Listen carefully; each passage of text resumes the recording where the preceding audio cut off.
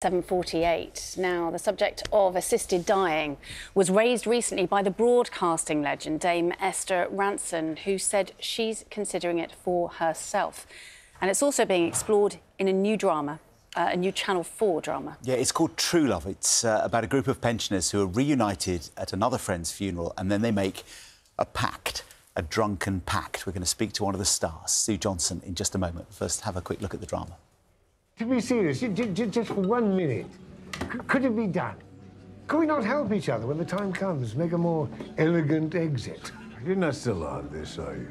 Don't be so morbid. You'd need a really good pre-med. Get properly mellow. David could prescribe it. I wrote my last prescription a decade ago. But why not?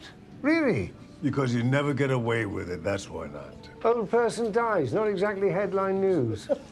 People get away with it every day. I could take you now to the houses of people who got away with it. Oh, that was then. I mean, with respect, the forensics these days, it's moved on since your day, Phil. Oh, yes. The beautiful pathologist deduces the whole thing from a molecule. You watch too much TV. We do watch a lot of television. Well, you do, Marion. Speak for yourself. Detectives, true crimes, anything with a psychopath. Oh, what about mobile phones? CCTV? So do it where there's no CCTV. Well, Sue Johnson, I'm very pleased to say, joins us on the sofa this morning. Good morning to you. Morning. Thank you for coming in. Truelove, tell us a bit about it. Truelove. Oh, right. Well, it's the lead characters, but don't let this put you off, are all in their 70s. I think that's one of the great things about it, though, That's isn't what it? I love it. Well, obviously, I loved it about it because usually you're playing an old crank in the corner, you know, who's dying in a bed, or somebody's old granny. But this was about people who are living their lives, and they meet at it begins at a friend's funeral, and I don't know whether, maybe you're too young, but I know I've said this and friends have said it. When you see somebody you love die horribly, you say, oh, don't let that happen to me. Put a pillow over my face, give me some pills. It's a thing you say without much thought, really. And they get very, very drunk at this wake, very drunk. And they make a pact, because the brother, led by my brother, is played by Carl Johnson, who leads it and says, we've got to promise true love, and if we want it, we'll help each other. And of course, they all go, oh, yes, true love, and sing true love, never thinking, I don't think, that it will happen. And it does. And that's how it begins. But then it twists and turns. It ain't what you think it is. And in those twists and turns, we visit the whole debate that so many people are having this at the moment. We're talking about Esther Rantzen, but yes, so many families are talking about, friends are talking about. Has it made you question what you think? Oh, absolutely, because just before Christmas, a very dear friend of mine died, and I was at his bedside, and I thought, and we talked about it.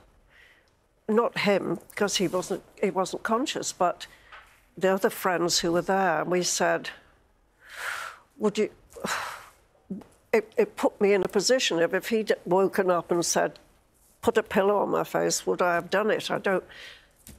But it also makes you think, would I want my family to see me like that and have to spend time at a bedside when you've gone, really? You're just being kept alive by medicine. I don't know. I cannot answer the question in all truth. I cannot answer the question as to whether I would have the courage to do it if someone asked me. And funny enough, Coronation Street, they're dealing with the same thing. So it's very...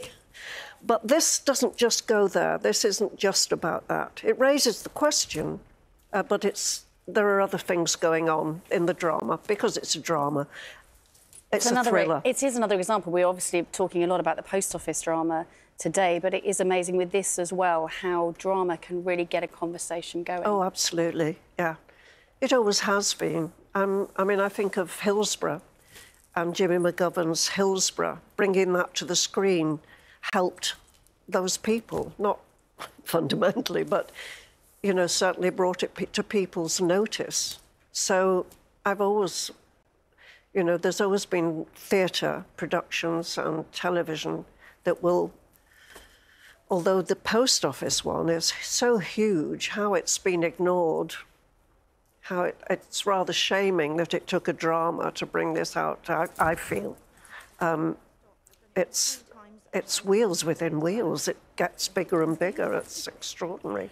There's been some coverage in the papers over the last couple of days, questions about, you know, drama is expensive to produce for television, isn't it? And saying that, you know, there won't necessarily be the money in the future to make these kinds of dramas, however much impact they have. What do you think? Are they safer now because of maybe the impact of Mr. Bates and the Post Office? Well, I would hope there would always be room for drama. My goodness. Well, obviously, I've got a vested interest. Please keep making them. But do you feel quite empowered as an actor by the power of drama right now? But I've always felt that power because when I was young and in theatre, I used to do theatre and education, and we used to talk about and agitprop theatre and community theatre. We deal with issues. And so I've always felt, I've always loved that issue-led, something that meant something, that it wasn't airy-fairy, that it had a meaning and had a question. So I think that that's always been part of my life. And I do, and it's great to watch as well. I mean, those performances in the Post Office were fantastic. They were so truthful and you could tell that they were invested in that material. So I would hope, I mean, there's been a lot of cutbacks in drama. But the money is a big question, isn't it, for all of us who work in it. But I would hope that drama would always find its way. It should. It should be supported on television. It should. I'm burbling now, please. No, it has. I just wonder whether things have changed. You're well known for being a campaigner and you know, being outspoken on sort of political issues. Have things changed now? Because there's certainly a sense that politics, perhaps people don't identify with the politicians, with the politics as much now, but something like this drama can just put things forward in a way that people can really understand. It's made people angry, and that's probably a bit of a shock to the powers that be, and maybe we should make them angry. So there's a few more subjects I'd like people to write about, to make people angry about. You know, it's people running for cover, and people won't. I think that people will see this through. It's not going to just hide. They can't hide it away.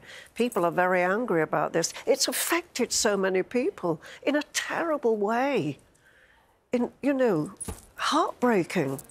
So don't run for cover. There are, you know, I was away at the time sort of language we don't want to hear. We want answers. And I think I'm not alone thinking that.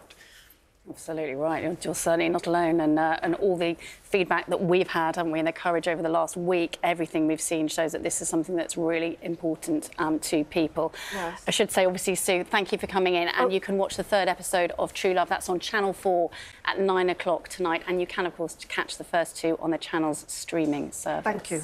The power of that drama, the power of the other drama. Yeah. Drama is everywhere, isn't it? You're watching Break.